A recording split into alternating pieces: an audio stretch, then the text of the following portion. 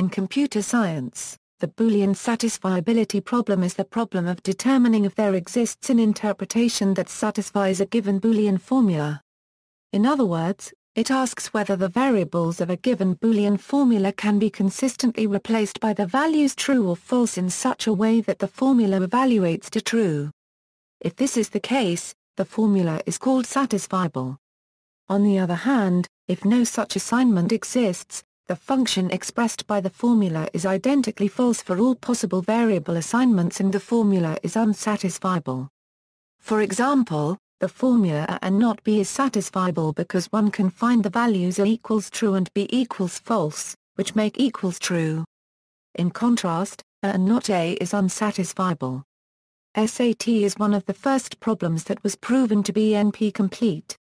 This means that all problems in the complexity class NP, which includes a wide range of natural decision and optimization problems, are at most as difficult to solve as SAT. There is no known algorithm that efficiently solves SAT, and it is generally believed that no such algorithm exists. Yet this belief has not been proven mathematically, and resolving the question whether SAT has an efficient algorithm is equivalent to the P versus NP problem, which is the most famous open problem in the theory of computing. Despite the fact that no algorithms are known that solve SAT efficiently, correctly, and for all possible input instances, many instances of SAT that occur in practice, such as in artificial intelligence, circuit design and automatic theorem proving, can actually be solved rather efficiently using heuristical SAT solvers. Such algorithms are not believed to be efficient on all SAT instances, but experimentally these algorithms tend to work well for many practical applications. Basic definitions and terminology: a propositional logic formula, also called Boolean expression, is built from variables, operators and, or, not, and parentheses. A formula is said to be satisfiable if it can be made true by assigning appropriate logical values to its variables. The Boolean satisfiability problem is, given a formula, to check whether it is satisfiable. This decision problem is of central importance in various areas of computer science, including theoretical computer science, complexity theory, algorithmics, cryptography and artificial intelligence. There are several special cases of the Boolean satisfiability problem in which the formulas are required to have a particular structure. A literal is either a variable, then called positive literal, or the negation of a variable, then called negative literal. A clause is a disjunction of literals. A clause is called Horn clause if it contains at most one positive literal. A formula is in conjunctive normal form if it is a conjunction of clauses. For example, x1 is a positive literal, ax2 is a negative literal, x1 is a clause, and x1 ax2, a section ax1 is a formula in conjunctive normal form. Its first and third clause are Horn clauses, but its second clause is not. The formula is satisfiable, choosing x1 equals false, x2 equals false, and x3 arbitrarily, since a section false evaluates to a section true, and in turn to true a section true. In contrast, the CNF formula AA section AA, consisting of two clauses of one literal, is unsatisfiable, since for A equals true and A equals false it evaluates to true a section true and false a section false, respectively. For some versions of the SAT problem, it is useful to define the notion of a generalized conjunctive normal form formula, viz. as a conjunction of arbitrarily many generalized clauses, the latter being of the form R, L1, Ln, for some Boolean operator and literals Li. Different sets of allowed Boolean operators lead to different problem versions.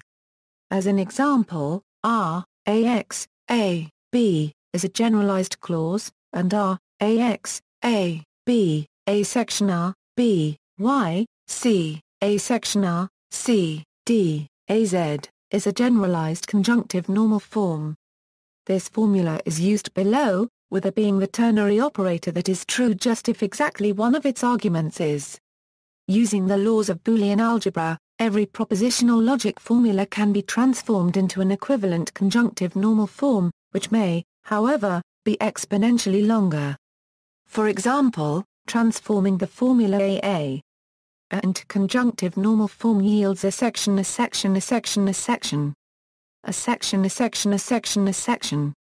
While the former is a disjunction of n conjunctions of two variables, the latter consists of two n clauses of n variables. Complexity and restricted versions.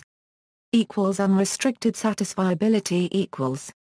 SAT was the first known NP-complete problem, as proved by Stephen Cook at the University of Toronto in 1971 and independently by Leonid Levin at the National Academy of Sciences in 1973. Until that time, the concept of an NP-complete problem did not even exist. The proof shows how every decision problem in the complexity class NP can be reduced to the SAT problem for CNF formulas, sometimes called CNF-SAT. A useful property of Cook's reduction is that it preserves the number of accepting answers. For example, deciding whether a given graph has a 3-coloring is another problem in NP. If a graph has 17 valid 3-colorings, the SAT formula produced by the Cook-Levin reduction will have 17 satisfying assignments. NP completeness only refers to the runtime of the worst-case instances. Many of the instances that occur in practical applications can be solved much more quickly. See algorithms for solving SAT below. SAT is trivial if the formulas are restricted to those in disjunctive normal form, that is, they are disjunction of conjunctions of literals. Such a formula is indeed satisfiable if and only if at least one of its conjunctions is satisfiable, and a conjunction is satisfiable if and only if it does not contain both x and not x for some variable x. This can be checked in linear time. Furthermore, if they are restricted to being in full disjunctive normal form, in which every variable appears exactly once in every conjunction, they can be checked in constant time. But it can take exponential time and space to convert a general SAT problem to disjunctive normal form. For an example, exchange a section, and a in the above exponential blow-up example for conjunctive normal forms. 3 Satisfiability equals. Like the satisfiability problem for arbitrary formulas, determining the satisfiability of a formula in conjunctive normal form where each clause is limited to at most 3 literals is NP-complete also. This problem is called 3SAT, 3CNF-SAT, or 3-satisfiability. To reduce the unrestricted SAT problem to 3SAT, transform each clause L1A and Ln to a conjunction of NA2 clauses, L1A L2A X2, a section, where X2, X and A2 are fresh variables not occurring elsewhere. Although the two formulas are not logically equivalent, they are equisatisfiable. The formula resulting from transforming all clauses is at most 3 times as long as its original, that is the length growth as polynomial.